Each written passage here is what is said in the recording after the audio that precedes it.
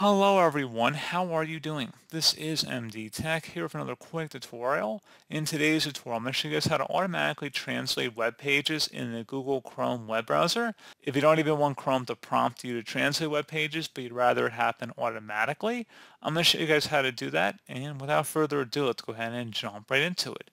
So we're going to start by opening up Chrome, and then you want to select the menu icon up at the top right corner of the browser window. Just go ahead and left click on that. And then you want to go down and select Settings. On the left side, you want to go ahead and select the Languages button. And then on the right side, underneath where it says Use Google Translate, go ahead and just click inside of there to expand the setting field.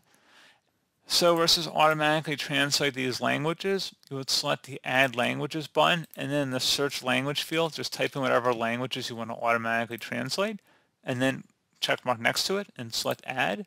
Do this for as many languages as you would like, and then that's all you have to do. And then once you're done, you just can close out of here, and it should save the changes automatically.